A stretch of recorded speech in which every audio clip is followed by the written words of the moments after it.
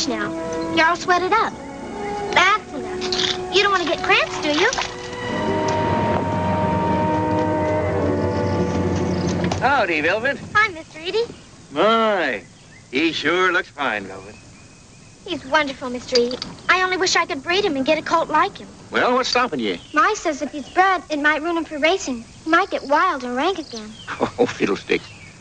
Matter of fact, he has been bred. He has? Yeah. Been meaning to tell you about it. A fellow named Reg Toland over to Cornwall. Now, Reg had an old sorrel mare. She was a jumping horse from back east. Now, the mare died throwing the colt. But from what I hear, the little fellow's fits the fiddle. How old is he? Well, now, let's see. That'd be April. Oh, he's coming on for a yearling. Have you seen him? Does he look like King? No, I haven't got the foggiest idea. The point I'm trying to make is that Reg called me about a week ago. He's selling his place and moving east.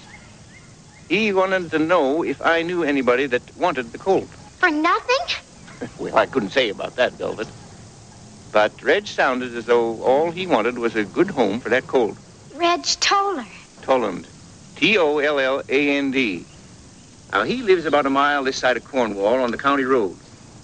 And don't you tell your pa that I put you up to this. You had enough trouble with him about this critter. All I'm doing is passing on just a little information. Thanks, Mr. Edie. Thanks a million.